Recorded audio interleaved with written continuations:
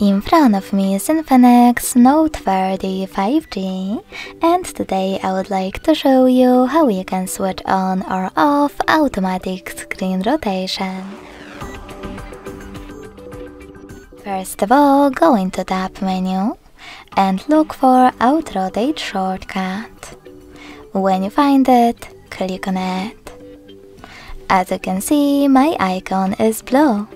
That means that auto rotation is enabled, but you can always disable it by tapping on the same shortcut again. If you wish to, you can always go into Devices Settings, scroll down and tap on Display and Brightness.